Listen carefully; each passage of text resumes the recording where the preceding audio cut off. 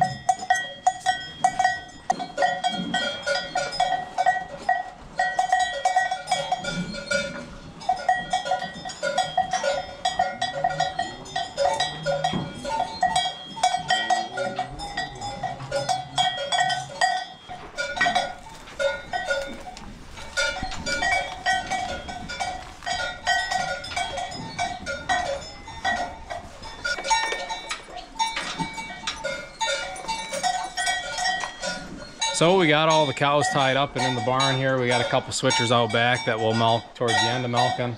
Everybody looks like they're ready to go and happy. They're all eating their grain and their silage right now. But before we get started, we're going to talk a little bit about our dips and our units briefly, and go over our procedure when it comes to cleaning and prepping cows before we milk them, and then what we're doing after we take the unit off and they're finished milking. We got to put a filter in. We actually have two of these cartridges. We're just getting this one ready, so that's right inside this pipe here. The milk comes in the jar here. Transfer pump. There's actually a gasket down here. So from here all the way through the whole system is vacuum. Then you got your trap. Of course, that's in case something would malfunction, it overflow and then it shut itself off so it doesn't ruin your pump, but more of a safety net. Right before we wash, after we push all the milk into the tank, that's, when we're done, we would rinse the system just off onto the floor or whatever, feed the calves it or whatever, but then I'll put this filter, I'll take the dirty one out. You might have a few pieces of straw and there's some dust or something. I mean, it's just because you do not want any foreign matter to get into this plate cooler. There's 52 plates in this one, and you could probably put twice that in there, but that's how many for what we got going on here. But anyway, if you get foreign matter in there, it seems to take forever for it to get out. You do not want to take them apart. So anyway, we never push anything through there without a filter in place. So then we put the new one in, and then actually run our wash, and then everything gets drained out after it gets rinsed, and then that's in there for the next milking. Anyway, so this gets changed every milking, and it's pretty much just, they call it a sock. Comes in a box of 100, and it's actually some sort of cloth, because once in a while one gets away out into the field and they don't break down very quick, so it'd be kind of like throwing your clothes out there, but it's necessary. So we just put that here, it's handy.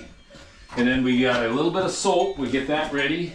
Usually how much soap you use, now, I'm not a scientist, but this is what they told me after we came here 30 years ago. They test the water, and usually has to do with how long your barn is and how big your line is, and a lot of things factor in how much soap you need. So you use the least amount of water as possible. Start out with warm water, then you go to, after everything's rinsed out, you go to hot water, and they want to see it like 150, 180 degrees, hotter the better.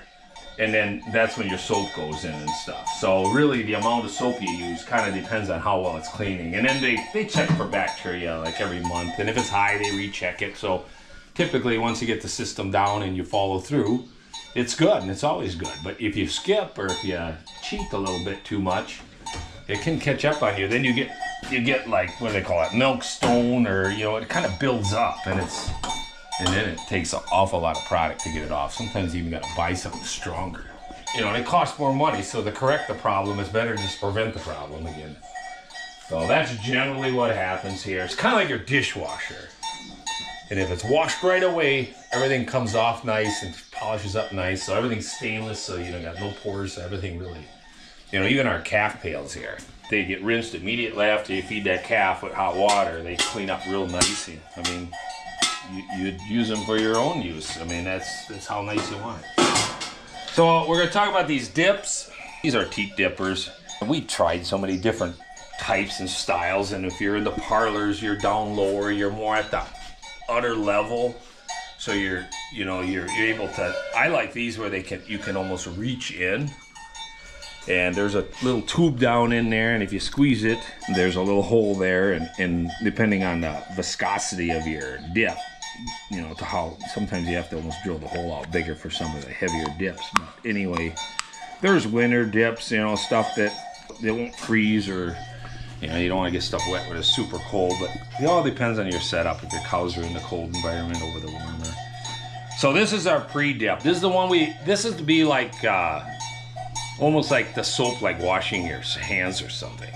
So that gets dipped on each teat, and this is a peroxide base, or active ingredient is a peroxide. It's very expensive, but we get very good results with it. We've been keeping our somatic cell counts in the double digits, which anything, I guess I would have to say, anything under a 250 is considered good, but lower is always better. Just kind of what it is infection in the cow. So there's always a little of that in everything. The lower it is, they pay you a little extra premium, and that helps pay for the dip and the extra.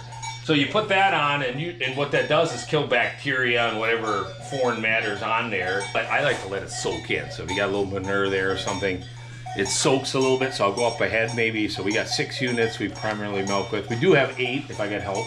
If I get help, I'll usually do the prepping, and it works pretty good. You don't want to prep them like 10 minutes before you put the unit on. You want it when you wipe that cow. So you put the dip on maybe 4 or 5 minutes even before. I'll maybe do some. I'll just get up ahead, and then when you wipe them, that's when she starts to let her milk down. So about 1 minute after you wipe them is typically the time you want to see a unit attached, and that's when you get the best milk let down.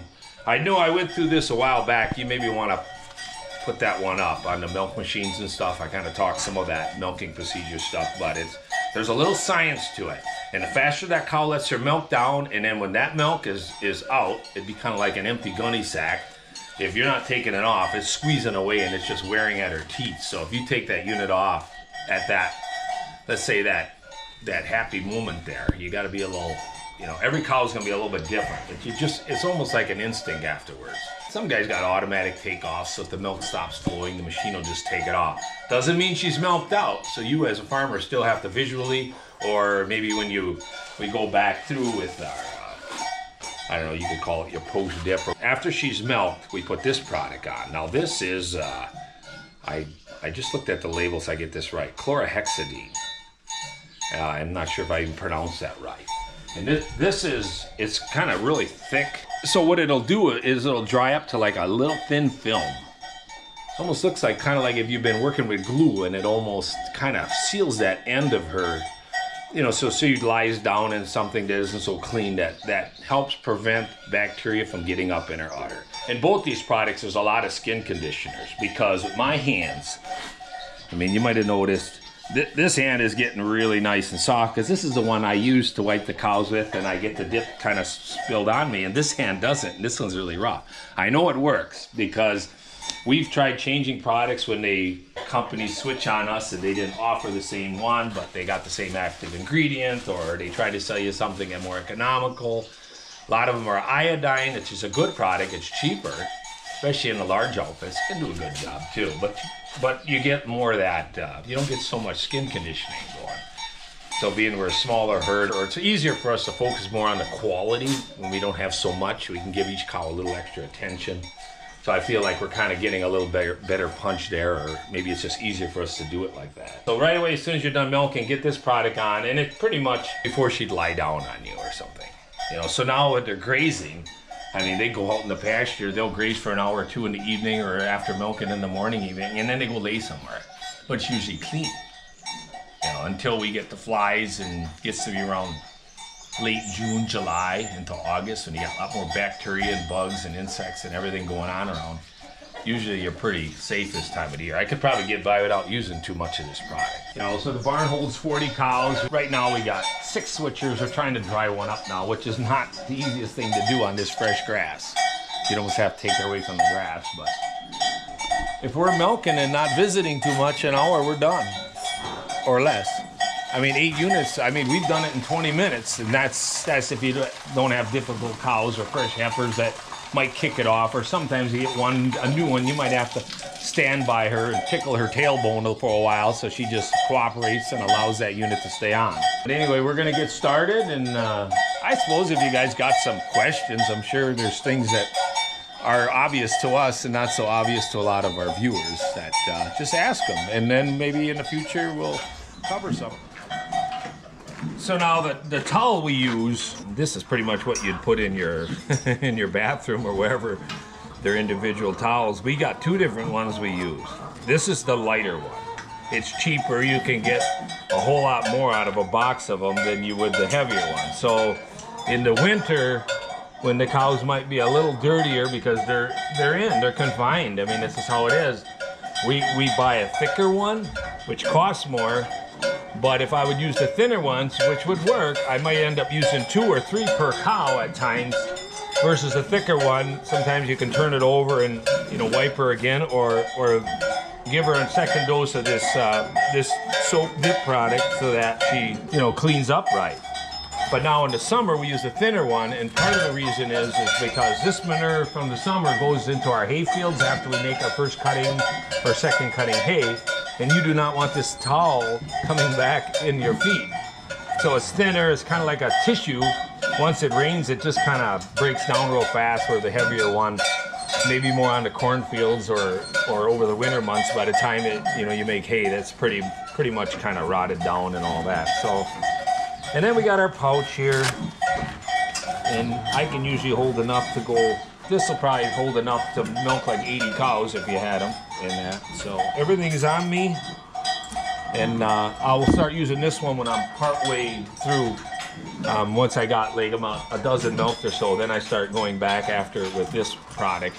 So it's just more of a efficient way for us to do it. Typically, you just want to do it as you go, keep track. It's all about keeping track, not skipping anybody.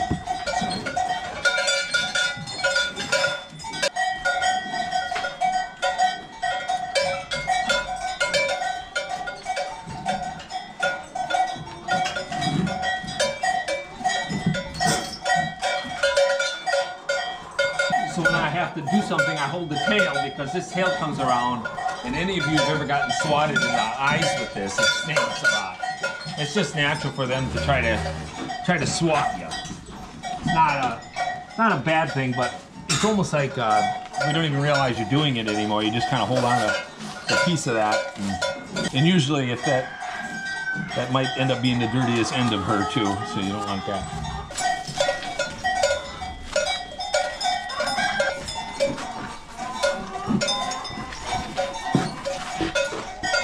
These here make beautiful cows. That's a Jersey crossed into a Holstein.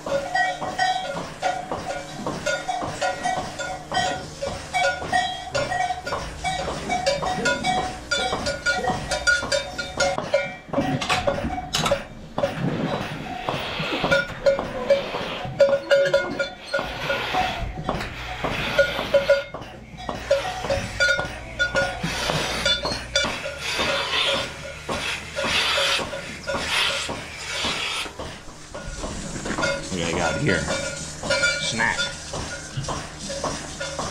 Sometimes my wife will bring me like a sandwich. I'll have a busy day with hay or whatever, and then I'll take a bunch of big bites. I'll put it in here between the towels. Might even forget about part of it afterwards, but we gotta do what you gotta do. It's like we have to feed ourselves so we can take care of these animals. That's important too.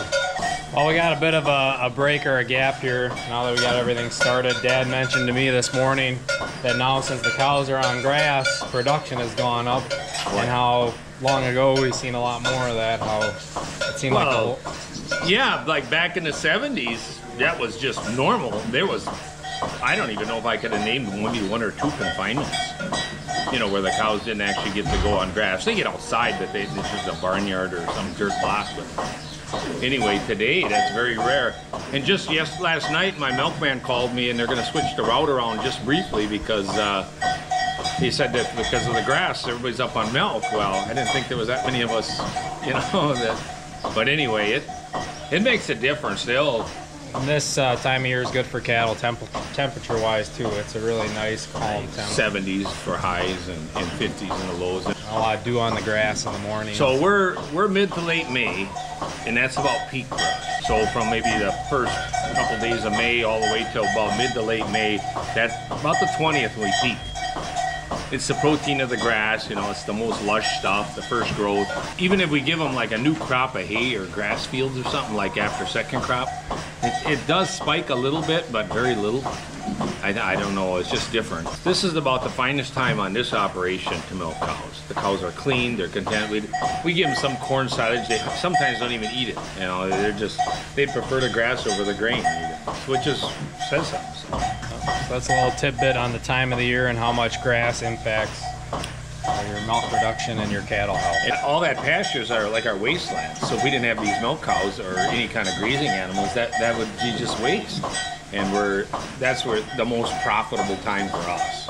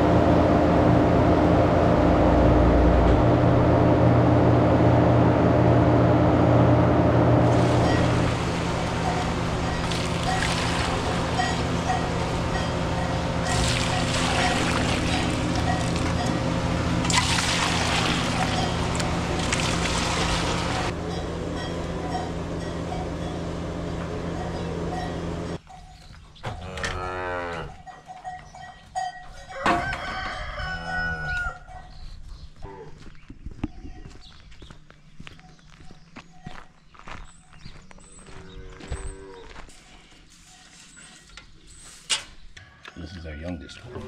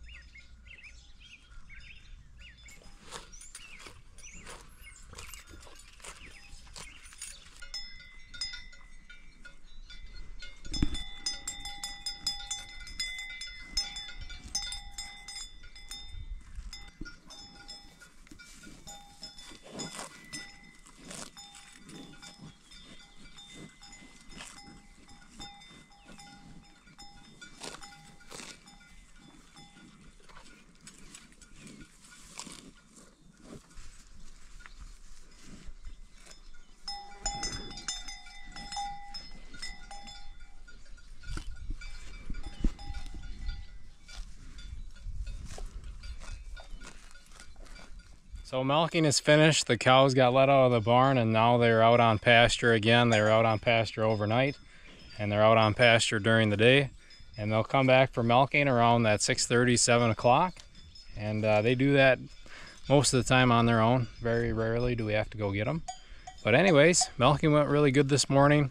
Hopefully you guys enjoyed the video. Hopefully you learned a little something. If you enjoyed it, make sure to like it if you haven't already. Also make sure to subscribe if it's your first time being here, and share it with someone you think that might enjoy it. We really appreciate that. If you want to see more of us, check us out on all your other social media pages, all at Gierok Farms. And if you ever wanted to send us something, we do have a P.O. box and we have that down in the description. But thank you all for watching. Make sure to check out our other videos and we'll see you next time.